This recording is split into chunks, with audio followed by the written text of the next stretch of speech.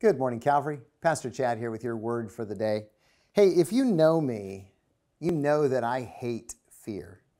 I really do hate fear in whatever way it's manifested. See, fear traps us. It inhibits us from serving God. It steals our joy, and it stops us from being the people that God created us to be. That's why God tells us repeatedly in Scripture, do not be afraid. Have courage. Don't be intimidated or fearful as a person. In fact, 2 Timothy 1:7 is one of my favorite verses. God has not given us a spirit of fear, but one of power and love and discipline. So here's the thing. One fear that is common among Christians that I've talked to through the years is the devil. You know, a lot of Christians are like, whoa, the devil's attacking me, and they're kind of afraid of the idea of Satan and Satan being against them and maybe hurting them some way. I think this fear is irrationally fed by us watching too many horror movies that focus on the power of the demonic. When I was in seminary, I decided to watch The Exorcist just to see it for myself, what everybody was talking about. And I realized that that movie glorified the power of Satan and diminished the power of God. It was completely and totally untrue in all of its representations of what God can do and what Satan can do.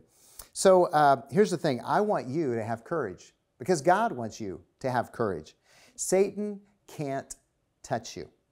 Listen to this in 1 John chapter 5, verse 18. The apostle writes, "We know that everyone who has been born of God does not keep on sinning, but he who is born of God protects him, and the evil one does not touch him."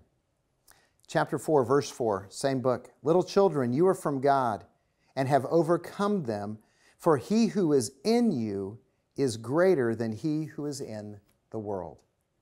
Do you know what that means?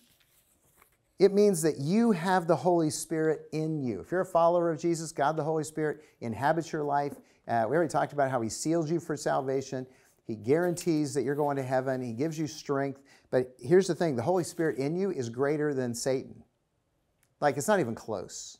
The Holy Spirit is God, and Satan can't touch Him, and Satan can't hurt you because the Holy Spirit's in you, and the Holy Spirit's greater than Satan. So the devil can't touch you. Let me tell you what the devil can do. The devil can lie to you. He can deceive you and he can tempt you, convincing you that disobeying God is better than obeying God, which is why it's so important for you to know the truth, which is why we want you to read God's Word and apply God's Word, because if you read and apply God's Word, then God's going to change your life. But when you know the truth, then you know the lies that the devil is selling you.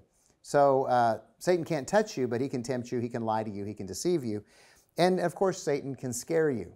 I told you I hate fear. Satan wants to let fear inhabit your life. You know, he's going to try to intimidate you. He's going to try to get you to, not deny your faith, but not live by faith. Because he knows that if he can scare you, then you won't obey Jesus. And then, of course, Satan can influence people to be evil. I mean, there are people out there who are listening to Satan, who are doing his bidding, some who are even possessed of him. I think every mass murder event that has happened since I've been alive is probably attributed to someone who has allowed Satan to possess their life. They're demon-possessed. But here's the thing. He can get other people to do evil things, but Satan himself cannot touch you. He cannot harm you. He cannot possess you because you belong to Jesus. And greater is He that is in you than he that is in the world.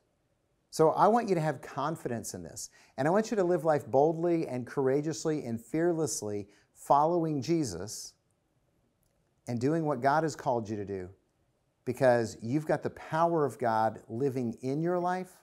And the more you surrender to the power of the Holy Spirit, the more of a target you'll be for Satan, but the more fearlessly and courageously you'll be able to live your life. So live with courage. You're untouchable today. And you're going to live forever. So don't be afraid. I hope that helps, and I pray that God blesses you. Have a great day.